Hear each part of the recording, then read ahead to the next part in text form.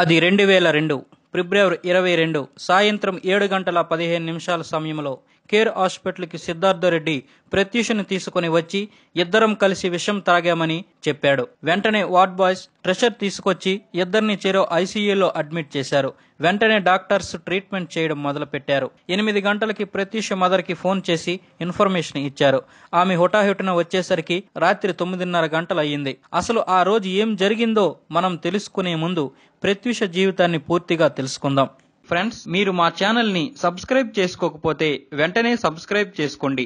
మేం పెట్టే వీడియో మీకు నోటిఫికేషన్ రావాలంటే పక్కనే ఉన్న బెల్ ఐకాన్ ను క్లిక్ చేయండి. 1981 ఆగస్టు 29న తెలంగాణలో ఉన్న భువనగిరిలో జన్మించింది ప్రత్యూష.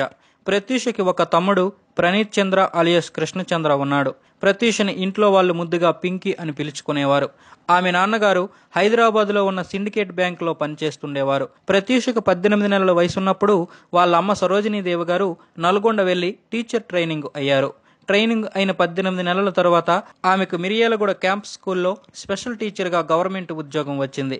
ఆమె 3 సంవత్సరాల ప్రత్యూషని తన బాబుని తీసుకుని మిర్యాలగూడ వచ్చేశారు. మిర్యాలగూడలో తను టీచర్ గా ఉన్న స్కూలులోనే ప్రత్యూషను కూడా చేర్పించారు. ప్రత్యూష నాన్నగారు హైదరాబాద్ లో ఉండడం, ఆమె పిల్లలతో మిర్యాలగూడలో ఉండడంతో ఇబ్బందిగా అనిపించి అందరం ఒకే దగ్గర ఉండాలని నిర్ణయించుకొని హైదరాబాద్ బొమ్మల రామారం స్కూలులోకి సరోజినీదేవి గారిని షిఫ్ట్ చేయించారు. తార్నాకలో ఒక ఇల్లు అద్దెకు తీసుకుని ఉండేవారు. అప్పటికి ప్రత్యూష 4th క్లాస్ చదువుతుంది. తార్నాక వచ్చాక అంత బాగానే ఉందనుకున్న సమయంలోనే ప్రత్యూష 7th క్లాస్ చదువుతున్నప్పుడు వాళ్ళ నాన్నగారు మరణించారు. ఆయన మరణాన్ని Pratyusha జీర్ణించుకోలేకపోయింది. 10th class exam రాశాక first class మార్కులతో పాస్ అయ్యాక ఇంటర్ హిమాయత్ నగర్ లో ఉన్న గౌతమి రెసిడెన్షియల్లో జాయిన్ చేశారు వాళ్ళ అమ్మగారు. ఇక్కడ కాలేజీలో చేరిన తర్వాతే తన క్లాస్మేట్ సిద్ధార్థ్ రెడ్డి అనే ఒక స్టూడెంట్ పరిచయం అయ్యాడు. కొన్నాళ్ళకి ఇద్దరు లవ్ లో పడ్డారు. అక్కడ ఇంటర్ చదువుతున్నప్పుడే జెమినీ టీవీలో డైరెక్టర్ రాఘవేందర్ రావు గారు జగదేక వీరుడు అతిలోక సుందరి అనే ఒక హీరో హీరోయిన్ కంటెస్ట్ ప్రోగ్రాం నిర్వహించారు. ఆ ప్రోగ్రాం కి ఇంట్రెస్ట్ ఉన్న తన ఫ్రెండ్స్ అందరూ ఫొటోస్ పంపించారు. దాంతో ప్రత్యూష కూడా తన దగ్గరున్న 3 ఫొటోస్ పంపించింది. పంపించిన నెల రోజుల తర్వాత వాళ్ళ ఇంటి ల్యాండ్ లైన్ కి జెమినీ ఆఫీస్ నుండి ఫోన్ చేసి, మీ అమ్మాయి ప్రత్యూష అతిలోక సుందరి జగదేక వీరుడు ప్రోగ్రామ్ కి సెలెక్ట్ అయింది, స్క్రీన్ టెస్ట్ కోసం పంపించండి అని డేట్ చెప్పారు. సరోజినీదేవి గారికి డౌట్ వచ్చి మా అమ్మాయి జెమినీలో సెలెక్ట్ అవ్వడం ఏంటి అని గౌతమి రెసిడెన్షియల్ కి వచ్చి ప్రత్యూషను కలిసి అడిగితే, అవునమ్మా, ఫ్రెండ్స్ పంపిస్తే వాళ్ళతో పాటు నేను కూడా పంపించి మన ల్యాండ్ లైన్ నెంబర్ ఇచ్చాను అని చెప్పింది. సరోజినీదేవి గారు జెమినీ ఆఫీస్ కి ప్రత్యూషను తీసుకెళ్లాలా వద్దా అని తర్జుమా బర్జుమా పడి తన స్నేహితులు సలహా అడిగారు. తన స్నేహితులందరూ పింకీని తీసుకెళ్లు, ఎంతో మంది ప్రయత్నిస్తే ఒకళ్ళకో ఇద్దరికో వస్తుంది ఇలాంటి అవకాశం, ఆ అవకాశం మన పింకీకి వచ్చింది, తీసుకెళ్లండి అని సలహా చెప్పారు. ఆమె తరువాత తన అన్నయ్యకి కూడా విషయం చెప్పి, సినిమాల్లో నటించే వాళ్ళంటే అందరూ చులకనగా చూస్తారు కదా అన్నయ్య, ఏం చేయమంటావో చెప్పు అని సలహా అడిగారు. ఆయన కూడా తీసుకెళ్ళమ్మా, ఎవరో ఏదో అనుకుంటారని మనమెందుకు వెనక్కి తగ్గాలి, నీ భర్త పోతే నీకెవరైనా రూపాయి ఇచ్చారా, నీ పోరాటం నువ్వే చేసుకుంటున్నావు కదా, ఇది కూడా అంతే, సినిమాలో నటించే వాళ్ళందరూ చెడ్డవాళ్ళు కాదు, మనం మంచిగా ఉంటే మంచోళ్ళం, చెడ్డగా ఉంటే చెడ్డోళ్ళం, అంతే, అంతా మనలోనే ఉంటుంది అని ధైర్యం చెప్పారు. అన్నయ్య ఇచ్చిన ధైర్యంతో ఆమె ప్రత్యూషని తీసుకుని జెమినీ స్టూడియోకు తీసుకెళ్లారు. ప్రత్యూషపై రాఘవేంద్రరావు గారు స్క్రీన్ టెస్టులు, మేకప్ టెస్టులు, ఆడిషన్ చేశాక అన్ని టెస్టుల్లోనూ సెలెక్ట్ అవుతూ ఫైనల్ టెస్టుల్లో కూడా సెలెక్ట్ అయ్యింది. అందులో మొత్తం ఫైనల్ గా 7 అమ్మాయిల్ని 7 అబ్బాయిల్ని సెలెక్ట్ చేశారు. ఆ 7 అమ్మాయిల్లో ఒకరు ప్రత్యూష కాగా, ఒకరు ఉదయభాను, మరొకరు సింగర్ సునీత, మరొకరు హీరోయిన్ లయ. లయ 2nd ప్లేస్ లో సెలెక్ట్ అవ్వగా ప్రత్యూష 3rd ప్లేస్ లో సెలెక్ట్ అయింది. ఈ కంటెస్ట్ ఉద్దేశం హీరో హీరోయిన్లు ఎవరికైనా కావాలంటే సెలెక్ట్ అయిన వారిని సజెషన్ చేస్తారు. డైరెక్టర్ రాఘవేంద్రరావు గారు ప్రత్యూషకి మిస్ స్మైలీ అవార్డు కూడా ఇచ్చారు. తరువాత రాఘవేంద్రరావు గారు సరోజినీదేవి గారిని పిలిపించి, మీ అమ్మాయికి మంచి యాక్టింగ్ స్కిల్స్ ఉన్నాయి, కొంచెం యాక్టింగ్ నేర్పిస్తే మంచి హీరోయిన్ అవుతుందని చెప్పారు. మరి నాకు సినీ పరిశ్రమలో ఎవరూ తెలిసిన వారు లేరు కదా సార్, మీకు ఎవరైనా తెలిసిన వారుంటే చెప్పండి అని సలహా అడిగారు. ఆయన బొట్ల శ్రీరాములు గారికి ఫోన్ చేసి ప్రత్యూష గురించి చెప్పి, మిమ్మల్ని వారు ఒకసారి కలుస్తారు, మాట్లాడండి అని చెప్పారు. రాఘవేంద్రరావు గారు చెప్పాక ప్రత్యూషను తీసుకుని బొట్ల శ్రీరాములు గారిని కలిశారు. ఆయన, మీ అమ్మాయికి యాక్టింగ్ నేర్పిస్తాను గాని తార్నాకు రోజు వచ్చి నేర్పించాలంటే నాకు కష్టం అవుతుంది, నాకు దగ్గరలో ఎక్కడైనా ప్లేస్ చూడండి, పాపకి 1 గంట 2 గంటలో యాక్టింగ్ నేర్పించి వెళ్తాను అన్నారు. ఆమె వెంటనే జెమినీ ఆఫీస్కి వెళ్లి అక్కడ వారిని రిక్వెస్ట్ చేసింది. వాళ్ళు ఉదయం పూట కావాలంటే 1 గంట వాడుకోండి అని ఒక రూమ్ ఇచ్చారు. అక్కడ బొట్ల శ్రీరాములు గారు రోజు ఉదయం 1 గంట ప్రత్యూషతో పాటు మరో ఇద్దరికి యాక్టింగ్ నేర్పించేవారు. ప్రత్యూష తార్నాక్ నుండి రోజు ఉదయం 8 గంటలకి ఆటోలో బయలుదేరి జెమినీ ఆఫీస్కి వచ్చి శ్రీరాములు గారి దగ్గర 1 గంట యాక్టింగ్ నేర్చుకుని అట్నుంచటే రాకేష్ మాస్టర్ దగ్గర మరో గంట డాన్స్ నేర్చుకుని తిరిగి అదే ఆటోలో కాలేజీకి వెళ్లేది. అక్కడ కాలేజీలో బుద్ధిగా చదువుకుంటూనే సిద్ధార్థతో యథావిధిగా లవ్లో కూడా కంటిన్యూ అయ్యేది. ఇలా కొన్ని రోజులు జరిగాక శ్రీరాములు గారికి డైరెక్టర్ ఎన్ శంకర్ గారు ఫోన్ చేసి శ్రీరాములయ్య సినిమాలోకి ఒక అమ్మాయి కావాలని అడిగారు. ఆయన తన దగ్గర ఉన్న ప్రత్యూష్తో పాటు మరో ఇద్దరిని పంపించారు. ముగ్గురిని ఆడిషన్ చేసిన శంకర్ గారు ప్రత్యూష్ని సెలెక్ట్ చేశారు. ఆ సినిమాలో మోహన్ బాబు ఇంట్లో పని మనిషి ముత్యాల క్యారెక్టర్ చేసింది. ఈ క్యారెక్టర్ చేస్తూనే శ్రీరాములు గారి దగ్గర యాక్టింగ్ నేర్చుకునేది. మరి కొన్నాళ్ళకి శ్రీరాములు గారికి మోహన్ బాబు గారే ఫోన్ చేసి, నేను ఒక సినిమా తీస్తున్నాను, అందులో నాకు కూతురు క్యారెక్టర్కి నాతో పోటీ పడి నటించే ఒక మంచి అమ్మాయి కావాలని చెప్పారు. ఆయన సరేనని చెప్పి ముందు రోజు గాయత్రి అనే ఒక అమ్మాయిని పంపించారు. తరువాత రోజు ప్రత్యూష్ని వాళ్ళ అమ్మగారు మోహన్ బాబు గారి ఇంటికి తీసుకుని వెళ్లారు. ఫిలిం నగర్లో ఉన్న మోహన్ బాబు ఇంటి రోప్ ఎక్కుతుండగా పైన రవిరాజ పినిశెట్టి గారు మోహన్ బాబు గారు చూసి అక్కడే ఆగండని చెప్పి ప్రత్యూషని తన లంగా 2 చేతులతో పట్టుకొని పరిగెడుతూ పైకి రమ్మని చెప్పారు. వాళ్ళు చెప్పినట్లే ప్రత్యూష పరిగెట్టి వెళ్ళింది. పైన ఒక డైలాగ్ చెప్పమని చెప్పారు. వెంటనే డైలాగ్ కూడా చెప్పేసింది. అప్పుడు నిన్నెక్కడో చూసేనమ్మాయి అని మోహన్ బాబు అన్నారు. శ్రీరాములయ్య సినిమాలో పని మనిషి ముత్యాల క్యారెక్టర్ చేసింది నేనే సార్ అని తనను తాను పరిచయం చేసుకుంది. 2 రోజుల తర్వాత ఫోన్ చేసి చెబుతామని పంపించేశారు. 2 రోజుల తర్వాత చెప్పినట్లుగానే పిలిపించి రాయుడు సినిమాలో కూతురు క్యారెక్టర్కి సెలెక్ట్ చేస్తామని అగ్రిమెంట్ కూడా రాయించుకున్నారు. అగ్రిమెంట్ రాయించుకున్నాక షూటింగ్కి 10 రోజుల ముందు నుంచి మోహన్ బాబు గారు రోజు ప్రత్యూష్ని తన ఇంటికి పిలిపించుకొని తన కూతురిలాగా ట్రీట్ చేసి తనకు ఏమి కావాలంటే అది ఇచ్చి తనంటే భయం లేకుండా చేశాడు. కానీ షూటింగ్ ముందు రోజు నుంచి ప్రత్యూష్లో భయం పట్టుకుందట. షూటింగ్లో దిగాక మోహన్ బాబు గారు భయం లేకుండా ధైర్యం చెప్పేవారు. కానీ ఒకరోజు ఏడుస్తూ మంచం మీద పడే సీన్ కరెక్ట్గా చేయట్లేదని రవిరాజ పినిశెట్టి గారు ప్రత్యూష చెంప మీద ఒక్క దెబ్బ కొట్టి ఆ సీన్ పండేలా చేశారు.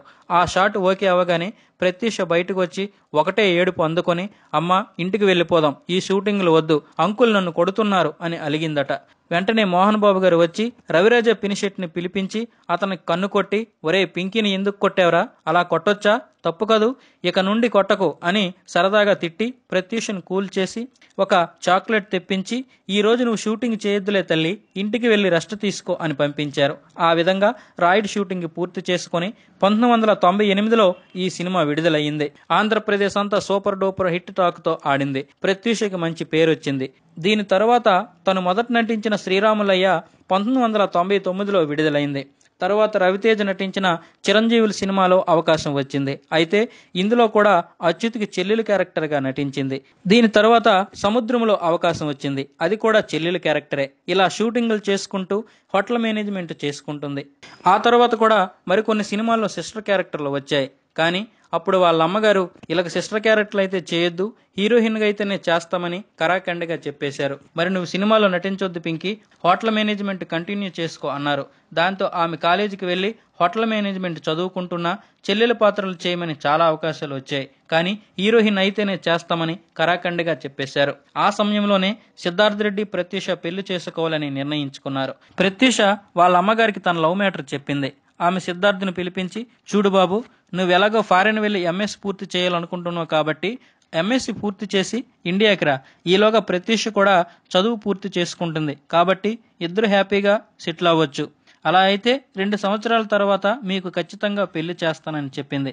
కానీ సిద్ధార్థ అమ్మగారు ప్రత్యూష్ని పెళ్లి చేసుకోవడానికి ఒప్పుకోలేదు. ఒక సినిమా హీరోయిన్ కోడలవడం ఆమెకి ఇష్టం లేదు.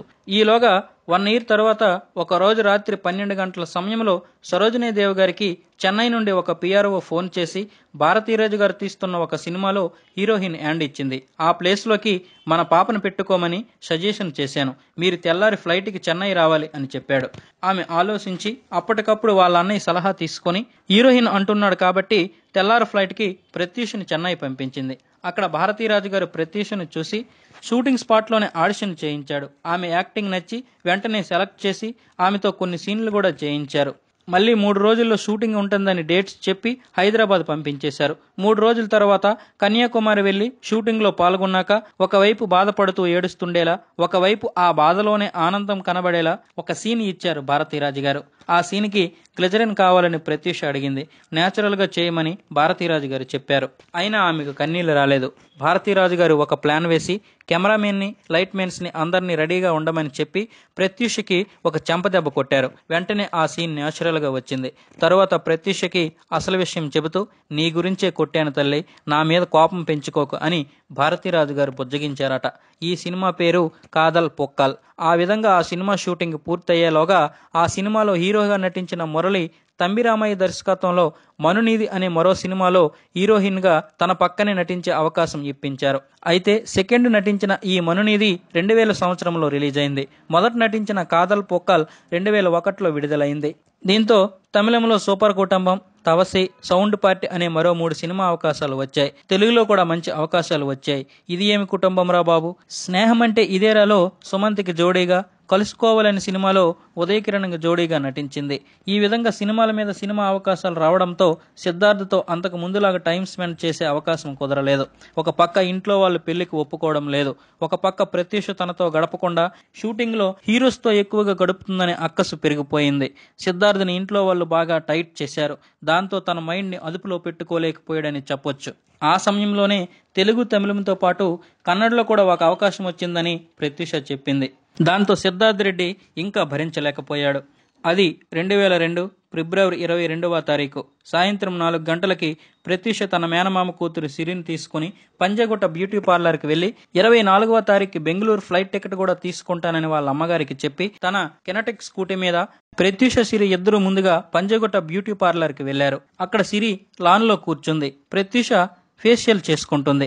ఆ సమయంలో అక్కడికి సిద్ధార్థ్ రెడ్డి వచ్చి ప్రత్యూష్తో మంచిగా మాట్లాడి బయటికి వెళ్దాం వస్తావా అన్నాడు. 10 నిమిషాల్లో ఫేషియల్ అయిపోతుంది, నువ్వు లాన్ లో కూర్చొని సిరితో మాట్లాడుతుండు, నేను వచ్చేస్తాను అని చెప్పింది. 10 నిమిషాల తర్వాత బయటకు వచ్చిన ప్రత్యూష సిరితో, నువ్వు ఇక్కడే ఉండు సిరి, మేము బయటికి వెళ్లి అరగంటలో వచ్చేస్తామని చెప్పి సిద్ధార్థ కారులో కూర్చుంది. ఇద్దరు 5 గంటల ప్రాంతంలో బయటికి వెళ్లారు. అరగంట గడిచింది, రాలేదు. గంట గడిచింది, అయినా రాకపోయేసరికి ప్రత్యూషకి సిరి ఫోన్ చేసి, ఎప్పుడొస్తావు పింకీ, ఇప్పటికే లేట్ అయింది, తొందరగా వస్తే ఇంటికి వెళ్దాం అని చెప్పింది. సరే సిరి, వచ్చేస్తున్నాను అని చెప్పి ప్రత్యూష ఫోన్ పెట్టేసింది. ఆ తర్వాత అదే సమయంలో రాత్రి 6 గంటల సమయంలో ప్రత్యూష అమ్మగారు ఫోన్ చేసి, ఎక్కడున్నావు పింకీ అని అడిగారు. అమ్మ, డైరెక్టర్ తేజ్ గారు ఫోన్ చేశారు, జైం సినిమాలో హీరోయిన్ గా సెలెక్ట్ చేశారంట, నేను తేజ గారిని కలిసి వస్తాను, నాతో పాటు సిద్ధు కూడా ఉన్నాడు, నువ్వేం భయపడాల్సిన అవసరం లేదు అని చెప్పింది. కూతురి మాటల్లో సంతోషం చూసి తల్లి సరోజినీదేవికి ఎలాంటి అనుమానము రాలేదు. ఆ తర్వాత కొంత సమయానికి పంజాగుట్ నుండి సిరి ఫోన్ చేయడం మొదలుపెట్టింది. కానీ ప్రత్యూష లిఫ్ట్ చేయడం లేదు. 7 గంటల 15 నిమిషాల మధ్యలో సరోజినీదేవి గారికి ఒక అన్నోన్ పర్సన్ ఫోన్ చేసి, మీ అమ్మాయిని బంజారాహిల్స్ కేర్ హాస్పిటల్లో ట్రెషర్ పై పడుకోబెట్టుకుని తీసుకెళ్తున్నారు అని చెప్పాడు. కానీ అతని మాటలు ఆమె నమ్మలేదు. ఇప్పుడే నాతో ఆనందంగా మాట్లాడిన నా కూతురు నువ్వెవరినో చూసి మా అమ్మాయి అనుకుంటున్నావు అని కోపంగా ఫోన్ పెట్టేసింది. 45 నిమిషాల తర్వాత రాత్రి 8 గంటలకి కేర్ హాస్పిటల్ నుండి ఫోన్ వచ్చింది. మేడం, మీరు ప్రత్యూష మదరేనా అని అడిగింది. అవునండి అని చెప్పింది ఈవిడ.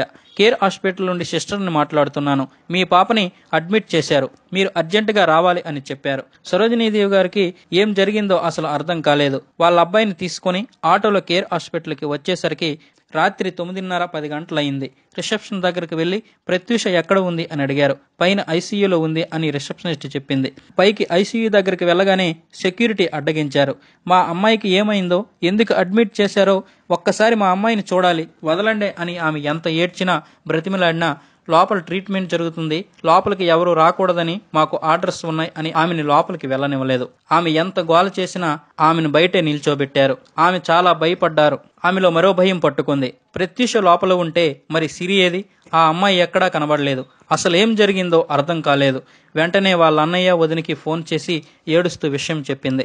వాళ్ళ అన్నయ్య వదిన వచ్చినంత వరకు ఆమె బయటే ఉండి లోపలికి వెళ్లాలని ఎంత ప్రయత్నించినా ఆ సెక్యూరిటీ గార్డ్ లోపలికి పంపించలేదు. కానీ సిద్ధార్థ్ రెడ్డి రిలేటివ్స్ మాత్రం అతను ఉన్న ఐసీయూ రూమ్ లోకి వెళ్తున్నారు, వస్తున్నారు. కానీ వాళ్ళని మాత్రం ఎవరు అబ్జెక్షన్ చేయడం లేదు. అక్కడ కూడా వెళ్లి ప్రత్యూషకు ఏం జరిగిందని అతని ఫ్రెండ్స్ ని అడిగింది. కానీ వాళ్ళు మాత్రం మాకేం తెలియలేదని ఆమె చేతుల్ని విధులు కొట్టించారట.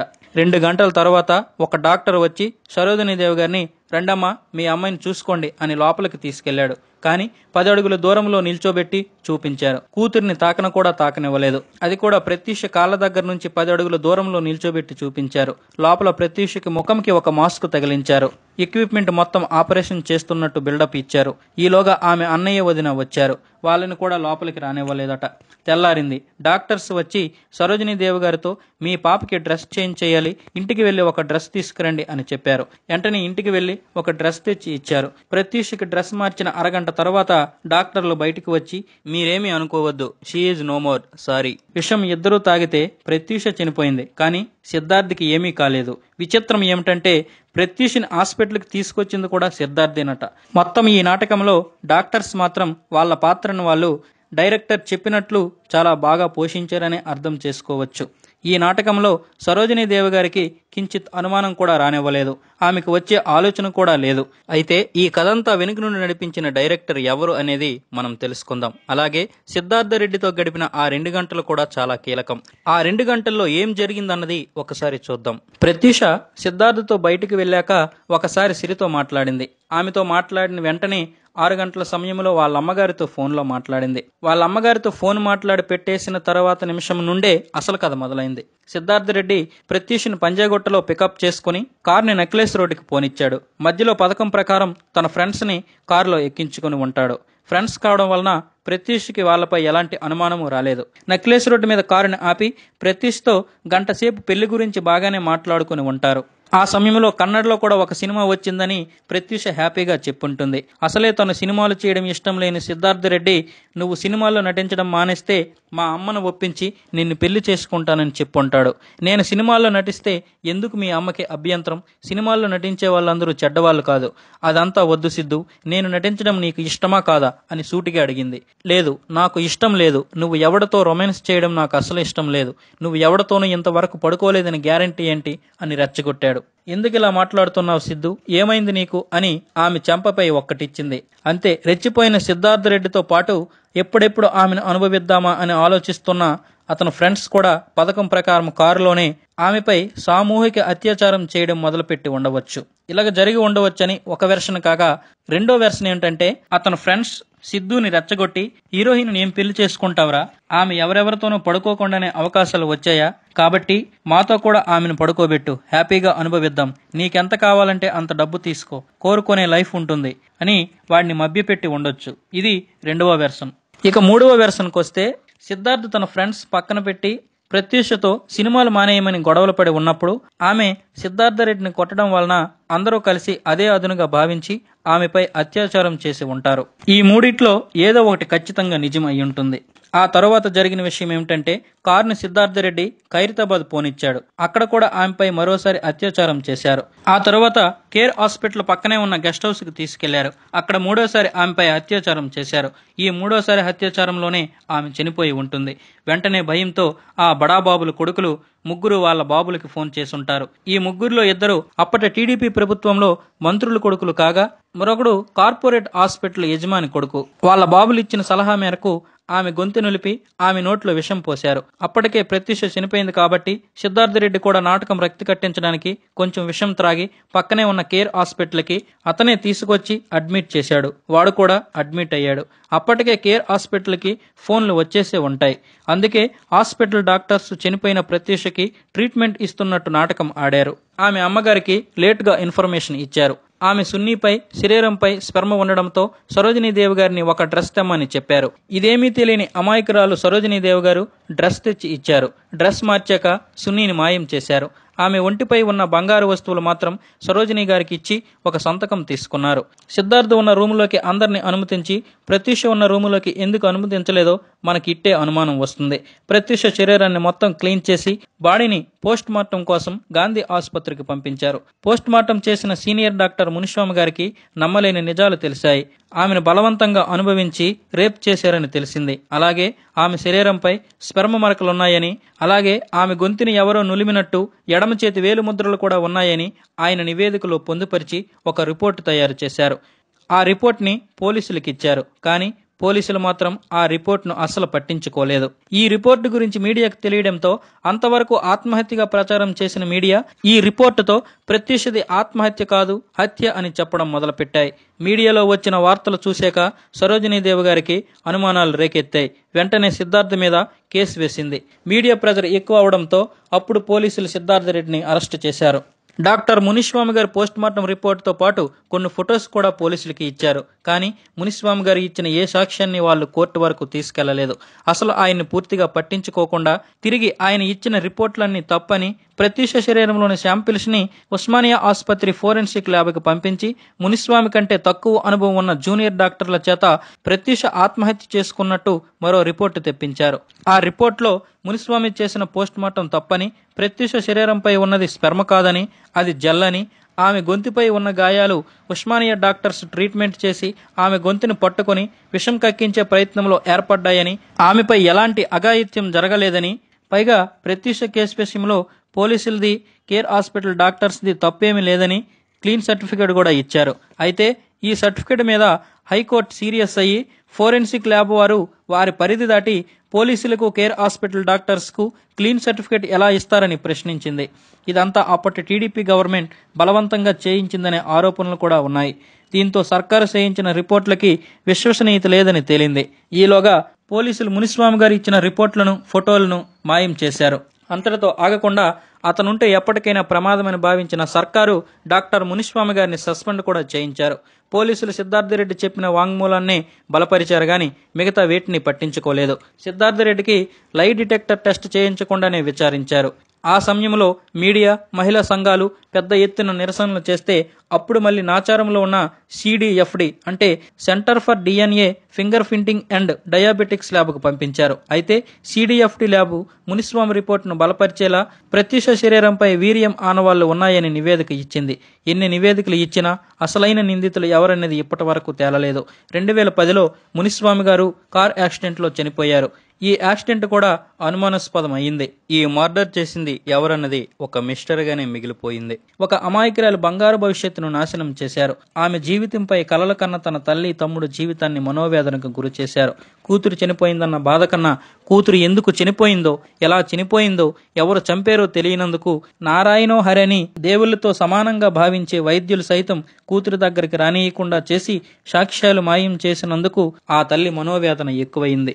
సరోజినీదేవి గారు ఆ బాధ నుండి ఉపశమనం పొందడానికి తన కూతురు లాంటి వారికి ఎంతో మందికి ఉపాధి కల్పిస్తున్నారు ఇప్పుడు. కానీ వారు చేసిన పాపం తగలకుండా పోదు. ఖచ్చితంగా ఈ జన్మలోనే అందరికీ తగులుతుంది. కాకపోతే కొంచెం అటు ఇటు అంతే. అయితే సీఎం స్థాయి నాయకులకి ఇలాంటివి మచ్చలుగానే ఉంటాయి తప్ప ప్రమాదాలుగా, నైతిక బాధ్యతలుగా ఉండవు. ఎందుకంటే వాళ్ళని అభిమానించే గొర్రెలం మనం ఉంటాం కాబట్టి. మా నాయకుడు తప్పు చేయడని వాదించుకునే ఎర్రోళ్ళం మనం ఉన్నాం కాబట్టి వాళ్ళకి ధైర్యం. మనం కవచంలా ఉన్నంత వరకు ఏ నాయకుడికి ఏమీ కాదు. మనం అన్యాయం వైపు ఉంటూ న్యాయం కావాలంటాం, అధర్మం వైపు ఉంటూ ధర్మం కావాలంటాం. ఇంకా చెప్పాలంటే మన నాయకుల తరపున వాదించి మనకి మనమే తన్నుకు చావుకొని వాళ్ళకి సపోర్ట్ చేస్తాం. అన్యాయం వైపు మా నాయకుడున్నా అన్యాయములో న్యాయం ఉంది కదా అని వితండవాదం చేస్తాం. అధర్మములో ధర్మం ఉంది కదా అంటాం. అందుకే చంద్రబాబు నాయుడు హయాంలో ఒక ప్రత్యూషకి దారుణం జరిగితే వైఎస్ఆర్ హయాంలో ఒక ఆయేషా మీరాకి దారుణం జరిగింది. ఇలా ఎంతో మందికి జరిగాయి. కానీ ఇప్పటికీ మనం ఒప్పుకోం. ఎందుకంటే వాళ్ళు చేసే ఒక మంచి పనిని చెప్పి ఇలాంటి వాటిని చిన్నవిగా చూపిస్తాం. ఇంకా చెప్పాలంటే కనిపించకుండా చేస్తాం. అందుకే మానభంగ పర్వంలో మన దేశం నానుతూనే ఉంది. జై హింద్. ఫ్రెండ్స్, ఈ వీడియో గనక మీకు నచ్చినట్లయితే లైక్ చేయండి, షేర్ చేయండి, కామెంట్ చేయండి. సబ్స్క్రైబ్ చేసుకోవడం మాత్రం మర్చిపోకండి. Thank you. జై జవాన్, జై కిసాన్, జై భారత్, జై Hind. Hi, this is Roja. For more interesting updates, please subscribe Country Thoughts. Hi, నేను మీ వేణు. మీ అభిమాన హీరోల బయోగ్రఫీ కోసం please subscribe country thoughts. Hi friends, నేను మీ రచరవి. ఫ్రెండ్స్, మీకు ఇంట్రెస్టింగ్ వీడియోస్ కోసం ప్లీజ్ సబ్స్క్రైబ్ కంట్రీ థాట్స్.